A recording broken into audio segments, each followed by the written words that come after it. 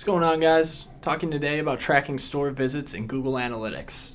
This is great, especially for anyone who's in retail, brick and mortar stores, restaurants, anything in hospitality, bars.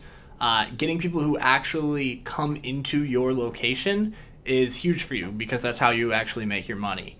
It can be very hard using all different kinds of digital platforms to drive people to your website and not really know if they end up converting.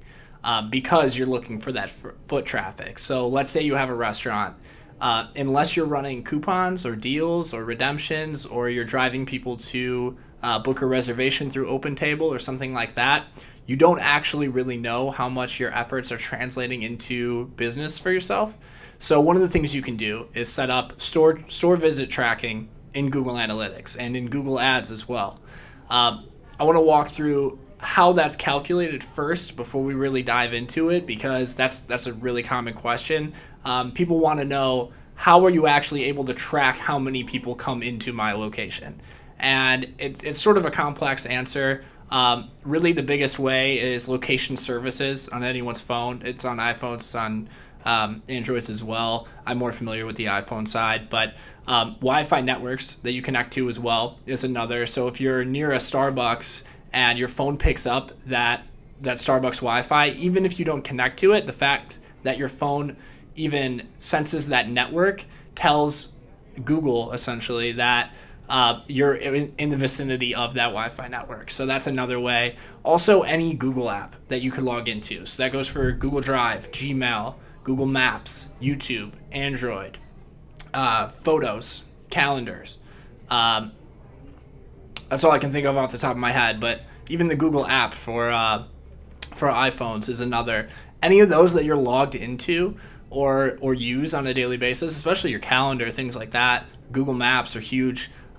It's going to be able to report that location data back. And I spoke to an engineer at Google Marketing Live about a month ago when we went out there, and they assured me that these store visits, this metric, is 100% accurate. There's literally no way that it can be false. So that I think is crazy. But what I want to talk to you about is how you can set up these store visits. So I've actually got this information right here, and I'll read it to you. There are 7 factors to get this set up. The first is that you have to have a Google My Business account. So that's pretty standard. Anyone who's running regular SEO or who has a brick and mortar location usually has Google My Business accounts set up. You have to have active location extensions in Google Ads. So that's the biggest thing. You need to be running Google Ads to track these as conversions. And if you're running Google Ads, you probably have those location extensions set up. You need your Google My Business and Google Ads accounts to be linked, and you need to have at least 90% verified Google My Business listings. Again, pretty standard, par for the course stuff. You need to have a Google Analytics account, of course. You need to link your Google Ads account to your Analytics account, also another easy one. And all of your set of location extensions has to be imported from Google My Business. Again, another thing that you would likely just do.